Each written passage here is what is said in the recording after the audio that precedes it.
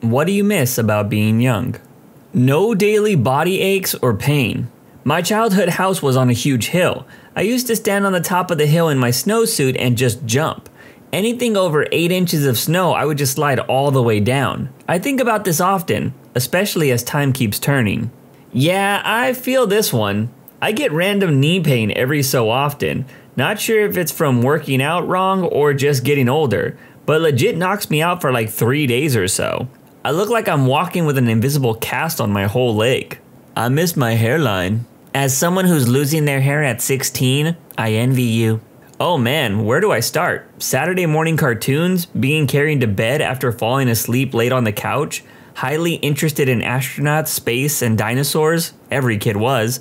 Everything seemed bigger. The small fort you built was gigantic. The skinny high school student that seemed like he was 25 years old. All teachers were old AF. The toilet in your school felt like a scary dungeon. Playing in the mud with your siblings and cousins, while your parents were screaming at your face for doing it, but you all knew you were gonna do it again.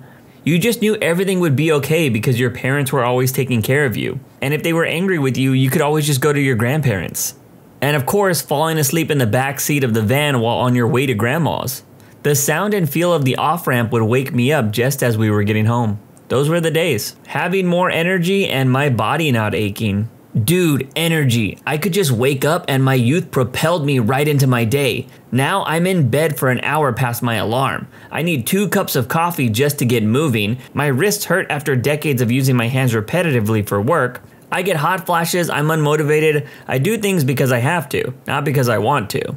As I get older myself, I'm curious how many people feel the lack of energy are also people that aren't very active. I think we underestimate how having a healthier lifestyle can really make us feel better. I say this as someone who has recently started taking their health more seriously. And man, I do feel so much better. Living in a world where it felt like the future was going to be better instead of worse. Honestly, as a 15-year-old, I gotta say I don't really think the future is that bright. Due to things like social media, we're being overloaded with negative information like climate change, oceans being polluted, inflation, high house prices, unemployment, and a lot more. Even really young kids, around 8 or 9 years old, are brought in contact with these topics, which is concerning in my opinion. I'm in my early 60s, and in the last 25 years, the media has been bought up by 6 different entities. There's so little difference in what they're all saying, and real investigative journalism has been replaced by PR releases. I've had to go to some YouTubers and some Substack people to get any meaningful news. On the bright side, I quit yelling at my television since I quit watching anything news related. I can relate, I rarely watch big news outlets. I watch people on YouTube and streaming services to cut through all the crap for me. The complete lack of responsibility. Yeah, I miss those days where my biggest problem was having to read out loud. But you can't know what a non-problem that is in the moment. Because back then, it was a big deal, as were middle school politics, failing a test, etc. It takes perspective to understand fully, which you don't have when you're young. Like seeing a toddler cry over a dropped ice cream cone. It's literally the worst thing in their whole life. I'm middle-aged and I greatly prefer it. Personally, my give a crap meter is broken and I have tools, experience, and perspective to actually deal with things. Either way, being a person can be tough at any age. Thinking that everyone I met and talked to was my best friend. This is quickly becoming my issue. I made friends so easily in middle school. Now everyone I made friends with is leaving, or I can't find new ones to talk to. If you need help with this, I would say join online communities if you can. Play video games with people online, or just try to do something new that involves people. This is the honest truth, but some of my best friends are people that I didn't grow up with and I met online. And yes, if you're curious, I have met them in real life. Not having to work. Oh man, what I would give to have 2 months off a year again. Being able to slam half a buffalo chicken style pizza with no consequences. Half? I know, what a lightweight. I miss the optimism and promise of a brighter future. Nowadays, it's all about holding on to what I have. Brain plasticity. It was so easy to quickly learn large amounts of information in my teens and early 20s. Now I'm almost 40, my learning capacity has slowed down significantly. I'm in my 40s. One thing that I've done and I still keep on doing is studying. It's like working out. So in my younger years, I had a very broad range in IT, from storage, servers, networks, OS, etc. So I've been studying that every year, 1 to 3 subjects. This year it was firewalls, I got certified, OS also got certified, and now about to do project management. Last year was a different OS only. Year before that was storage. Anyhow, you get the idea. I got 4 kids too, so it's a hard challenge. The takeaway is to never give yourself a break. Once you get stagnant, it's hard to come back. Since you are almost in your 40s, I suggest you take something easy to start and continue. I'm also a proponent of lifelong learning. I completed a degree in programming and web development during the pandemic, and I'm also planning on going back to school within the next 3 years to start working towards a series of degrees in entomology. I just accepted a job offer from a company that is willing to train me to do software testing and technical writing. It just sucks knowing that my next venture into graduate school won't be with the brain I had during my first PhD program, or even the one I had 5 years ago. I can still synthesize information just fine, but my capacity to learn information quickly and retain it just isn't as vast as it was when I was younger. It just now takes longer and requires more repetition to learn the same amount of information. It's 4 things for me: collagen, energy, motivation, and not feeling like time is running out. To be honest, time running out is the biggest thing I think about, and this is because I constantly compare it to things I want to do. For example, if I want to write a manga and get it turned into an anime someday, I heard that it can take up to 2 to 5 years to make 1 season of an anime. So that means I should have started selling a successful manga years ago. Boredom. Before Apple put computer interfaces in our pockets, phones were mostly just phones. Boredom was common and also led to a lot of new experiences and serendipity. The lack of experiential context, aka not being jaded AF, and this innate desire to just use my body for things. I used to have an inner drive that needed to be expanded, or I felt like I was going crazy. My innate desire is now attuned to relaxation instead. Mine's simple: my parents. Oof, I relate. I miss ya, Grandpa. Getting rock throbbing, well, you know, if you're a guy. Mostly a working pancreas. I'm 30, but being skinnier and my skin. Seeing aging on my face is hard to deal with. I also miss my old melons. I feel like mentally and life-wise I'm in a much better place now than I ever was. I just miss my physical youth. Oh my god, do you feel like it hit you really quickly? I always had it in my head that aging started at maybe 40, but I feel like my looks completely changed from like 29-ish onward, and I agree, it's hard to deal with. I miss my old melons too. I'd love to have my physical youth back. I guess being creative and being naturally skinny. Yeah, same. I miss my waist and my motivation to be creative all of the time. I used to write a lot, and I also loved to dance, but then puberty hit me and I gained a freaking ton of weight. And I got bullied relentlessly for it by everyone, so that sucked. However, I would say I don't really miss my childhood. I now have more freedom in decision making, and I don't have to go to the loud, overstimulating family or friend meetings anymore. Wait a minute, this person said they stopped dancing and writing because puberty and gaining weight? I feel like those are 2 things that you could still do easily. But I guess maybe the bullying played a big factor in it. 20-year-old me. I work at 7 a.m., so if I stop drinking at 6 a.m., I'll be good to go. Me now.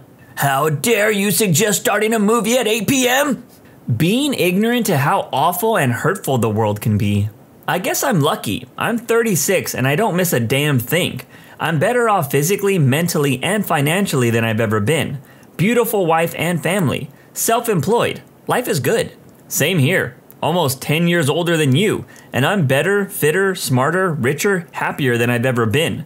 My friendships, career, marriage, body, and wallet are all much better at this age. No, I don't look 23, but that's okay. Preferably even. I find that people who are convinced that you get fat, frumpy, lonely, isolated, and achy at age XYZ are living in ways that reinforce that mindset.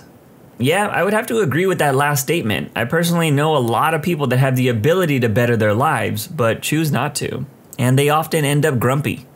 That full-fledged confidence I had in myself. I was 100% sure that I knew absolutely everything and acted accordingly. Yes, it was absolutely obnoxious for those around me, but the confidence of 18-year-old me was unmatched. Now, I find this one funny because I was 100% this way. I thought I was going to win an Oscar and be making blockbuster films by the age of 25. Oh, how full of myself I was. I still want to do those things, but I'm a bit more realistic on how hard it is to get to that point. Also, being a content creator, I have some younger viewers that think like this now, and it's funny to see that confidence, or better, ignorance, knowing that I was once the same way. My metabolism. Just so you know, if you drag yourself to the gym a few days a week and put on some muscle, you'll raise your metabolism. Not just from the exercise itself. Once you build some muscle, you burn more calories at rest too. There are a lot of 50-year-olds at the gym who look and feel great. It just doesn't come free anymore. I'm not a doctor, so I don't know if any of that's true, but I can say working out does make you feel better. When you're in school and it sucks, you can think to yourself that it's just a temporary ordeal on a way to something better. And there's a sort of general idea of the path you're on. When you're in a crappy job, you can quit and look for another crappy job, but there's nothing other than jobs that you're heading towards for the next half century or so. Even if you're in a good job, sooner or later, you just get more stuff piled on you until it becomes a bad job, at least in my experience. I agree and disagree with this. I did have a super chill job before becoming a content creator, but over time it beat me down and it made me question what I was doing with my life. Nothing is more motivating, in my opinion at least, than seeing the years fly by and seeing that you aren't any closer to your goals. It'll make you reevaluate your life and desires. As for the getting a good job or sooner or later it'll become a bad job, I don't think I agree with that. I really enjoy my current job over any other job that I've had. And if there's things I don't like about it, I try to find ways to improve it. I don't know, if I'm still doing this in a few years, maybe I'll think differently, but right now, I think it's pretty awesome. Waking up and knowing that I could realistically end up doing something completely unexpected that night. I could end up at a concert, some crazy road trip, a festival we just discovered, etc. That and the music. Life is so boring now. I technically still do all the fun stuff I used to, but after 2020, I'm just super anxious about everything.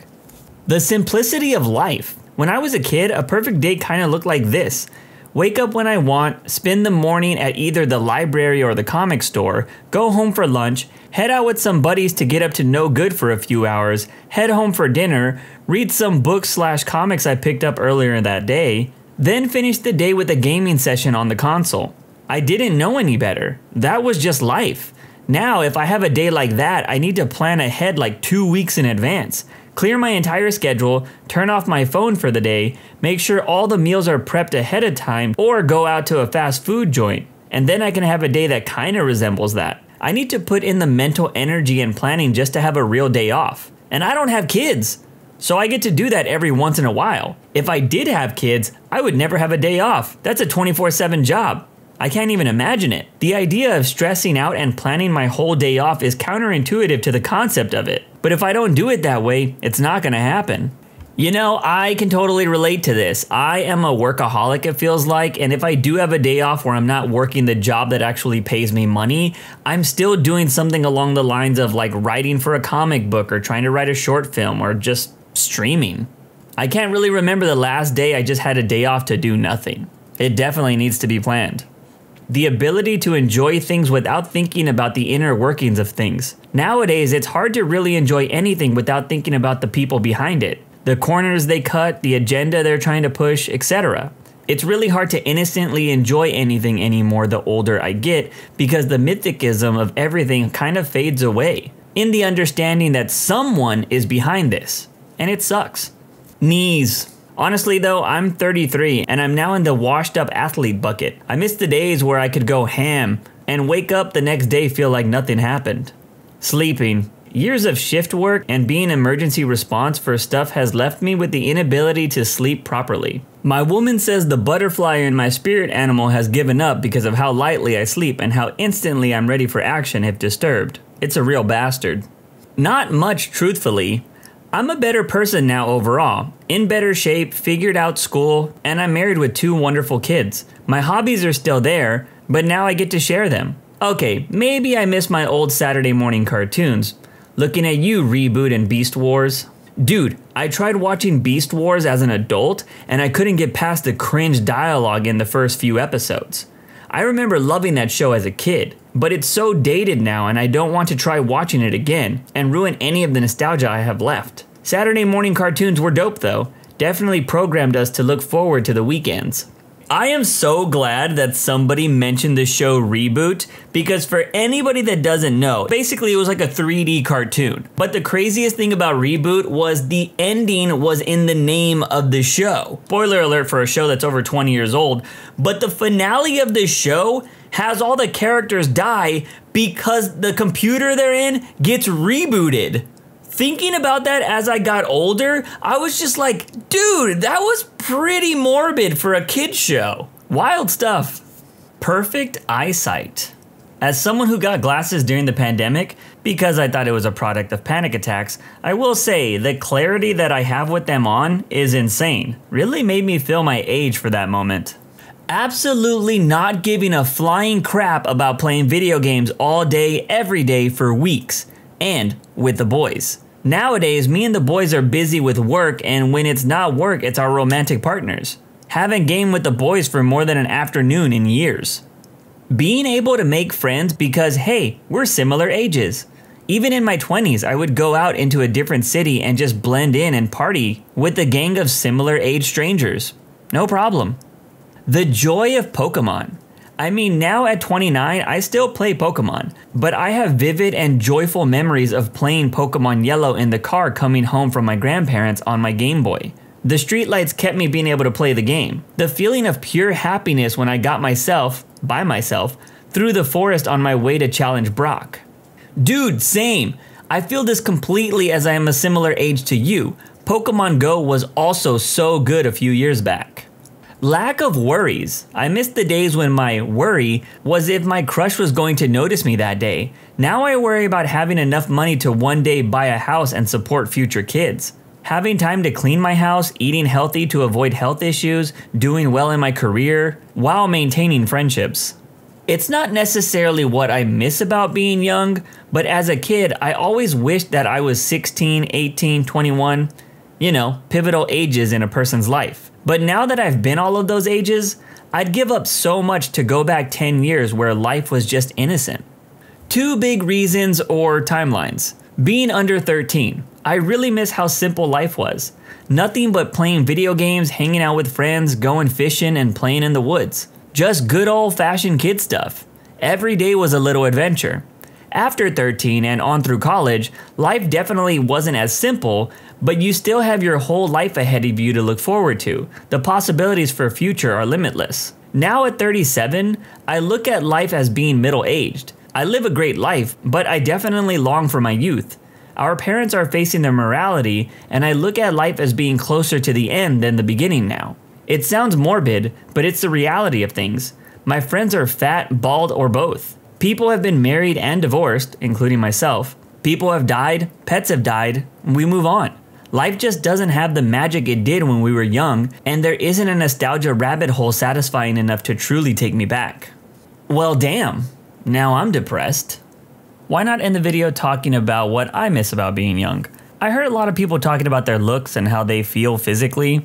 I have to say, I don't mind the way I look right now. My mustache actually looks pretty great compared to when I was younger, and my hairstyle has definitely improved. If I eat healthy and work out regularly, I feel pretty great. But I think the one thing I really miss about being young was the simplicity of everything. You never had to defend why you liked something or why you thought something was the best thing ever. You didn't have a million questions on why your crush didn't like you. It was because she didn't like you or think you were cute enough. Simple as that. Whereas today, you end up asking yourself, did they not find me attractive? Was it because they didn't like my job or where I live? Was it my laugh? Maybe she didn't like the way I dressed. Maybe it was because I said something that she didn't agree with. And so on and so on. But one thing that I didn't see on this list today was the lack of choices. I miss when I only had one video game to play because I became the greatest player at that game. I was doing speed runs of games before I even knew what speed runs were. I came from a family that couldn't buy new video games all the time, so I got one and I played it until you couldn't play the game anymore. Nowadays, great games are being released for free in hopes that you make in-app purchases. So many amazing games come out now that I beat them once and I move on to the next because I don't have time to collect every trophy in the games anymore. Oh, there is 10 different alternate endings to this game? I guess I'll watch the other 9 on YouTube. There used to be this thrill that came with playing the same game over and over again. Now that is definitely something that I wish I could experience again. That's it for this video. When you subscribe, make sure to hit the bell to turn on notifications. Put the playlist on in the background to finish listening to all the stories. Link at the top of the description. And if you like Am I the Genius, give Am I the Jerk a shot. It's linked in the description too. Either way, thanks a lot for watching and we'll see you guys next time.